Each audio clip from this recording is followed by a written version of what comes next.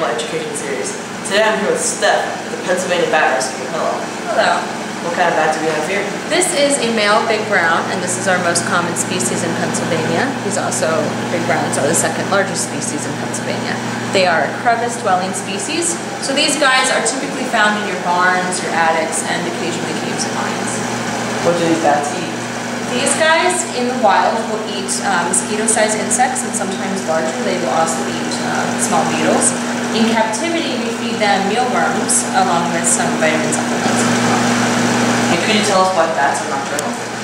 Well, bats are nocturnal for several reasons. One being that a lot of the night-flying insects is what they consume, so there's different insects during the day than there is the night.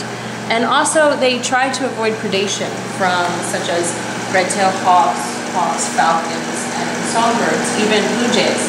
This poor guy was rescued when somebody found him being attacked by blue jays.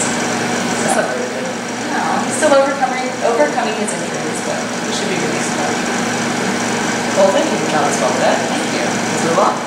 What kind of bat is this? This is a female eastern red bat. So the males are a little bit different than the females. The males tend to have a brighter orange coat than the females. The females have a white-tipped fur. And these are what we call foliage roosting bats. So these bats only roost in trees. So they love the cottonwood trees. And they kind of hang like a dead leaf. So they hang by 1 foot, and they wrap their furred tail around them, and they go to sleep.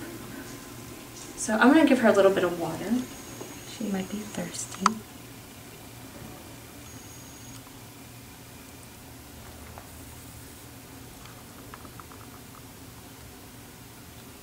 And these bats are solitary bats. Unlike our crevice-dwelling bats are communal. They like to have other bats with them. These guys like to roost solitary, so they like to be by themselves. This is a very cool and very cute bat. Thanks. So let's go see the next kind of bat do we have here? This is a male silver-haired bat. This guy is nicknamed Sean Connery.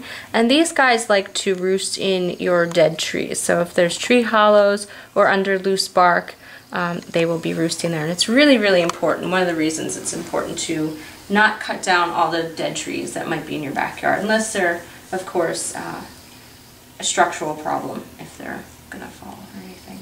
So these guys roost in dead trees.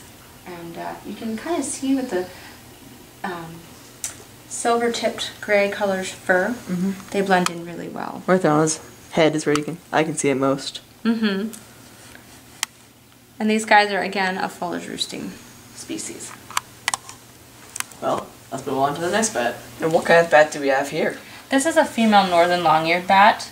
These bats are the species that are being decimated by white nose syndrome, and in Pennsylvania we have lost about 99% of our historic bat population, including these guys. They were hit the hardest. They are known for their very long ears and very small body, and these guys are responsible for eating a lot of the mosquito-sized insects and really helping farmers. I hope these guys stay around so they can continue to eat insects. Yes. Because I'm pretty sure nobody likes mosquitoes. No, especially not the white nose. Really just took out this population, and the mosquitoes, their population has increased dramatically. And white nose syndrome is a cold weather fungus.